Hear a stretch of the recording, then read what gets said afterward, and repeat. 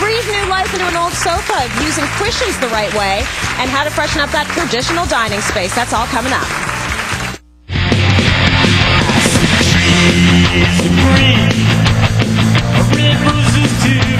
And we're back with Heidi Reimer-Epp, who is the founder of Botanical Paperworks, and of course we just made some great paper, and this is some of your seed paper that you made, right? This is what you're really well known for. Exactly. This is the paper that's embedded with wildflower seeds. So when you receive a card or a journal, then when you're done with it, you can plant it in a pot of soil or in the ground, and it'll grow flowers right out of the paper. See, I think that is so cool. And amazing, too, because that way there is no waste. Exactly. Right? And even from the very beginning, we're collecting post-consumer waste from local businesses that were previously just putting in the landfill. So now we collect that paper and then we use it in our production process. So from start to finish, it's a very eco-friendly product. That's great, and it's, you know, it's a beautiful product that you have in the end. And we're going to do some, we're going to make some cards, right? That's right. I want to show you how to make this card here, which I've used the plantable seed paper as the back, and then in keeping with the Earth Day theme, I've gone to the recycling bin for some supplies. And so, what is that little metal piece there, you might ask? What's so cute? Like this little heart is adorable. It is pieces of a pop can that we cut open like this. So I'll show you. It is so easy.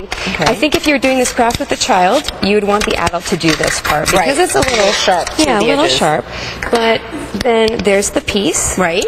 And what we're going to do is round off those edges. So why don't I give this to you and you can just round that off. So what we're doing is, so we're just starting with a piece of paper that we've got here. Yeah. So we'll take a piece of paper. We're going to fold it in half.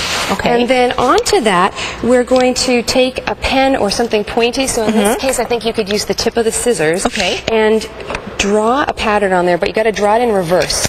So I did a heart pattern on my card. On this card. Okay. So is there anything that you want to etch on there? All right, let me see. I'll start this, and you're going to fold up the paper for the card? I'm going to fold up the card, yeah. Do I just draw on it? Like I just... Yeah, you just draw on it like you would, and then when you flip it over, then you're going to see the pattern kind of poking out from the other direction on the nice silver side. Then while you're doing that, the other thing that I did was I went into the recycling box and I wanted some accent material to go behind the metal piece. Ah, right. And so I found this nice box from Cornelia Bean. They've got the fabulous coloring. I love where you go for your product. It's great. Like, I want to go hunt to the recycling for something to use. So I just cut out this little panel here, and that's what I used for the back of my the silver piece. I layered it with a plantable paper, and then the piece. So how are you doing there? Good, I think. I haven't flipped it over to see. Oh, that looks awesome. Oh, okay. So it's a little flower. I guess maybe I didn't press hard enough. You can go a little deeper, but you can always retrace that. Yeah. And then this is the result here that you're going to get is something similar to this.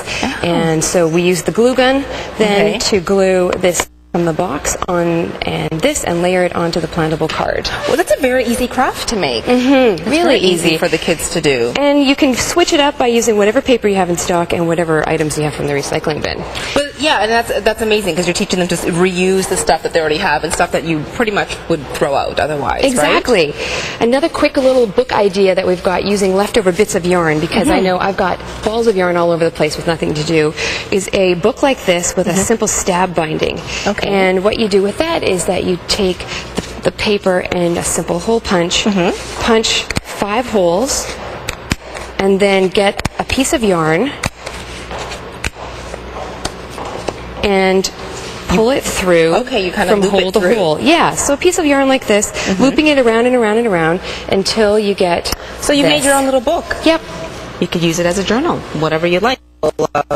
Maybe. That's a great idea. Now, I just wanted to quickly mention that you do have some things for Earth Day. That's Here, of course, we're celebrating Earth Week. You have this card. So this is lovely seed paper. It feels so nice. Yeah, it's nice and flat. It's got that neat texture to it because of the seed. No, that's fantastic. And also, you've got, I know that you have some books if people wanted to find out how to make some, different kinds of paper that you do. Just tell me a little bit. You've got these Those are great resources. Yeah, those are books. I wrote those with my mom, Mary Reimer, and 300 Paper Making Recipes has literally 300 different types of paper in there. I can't even imagine 300 different types of paper, to tell you the truth. Well, you should have seen us trying to write the book.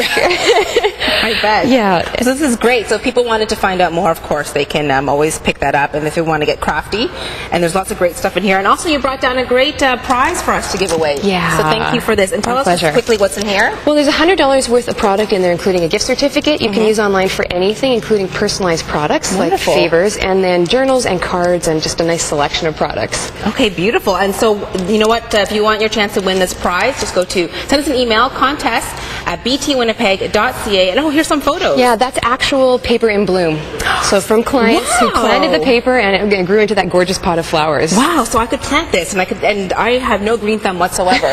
So I have to just put this into some soil and have those beautiful wildflowers. So again, contest@btwinnipeg.ca, and there again, some more beautiful flowers from this seed paper. Thank you so much for coming down, Heidi. Thanks really for having appreciate me. it, and great ideas that you gave us as well. We're going to take a break here on Breakfast Television. We've got a lot more coming up after this.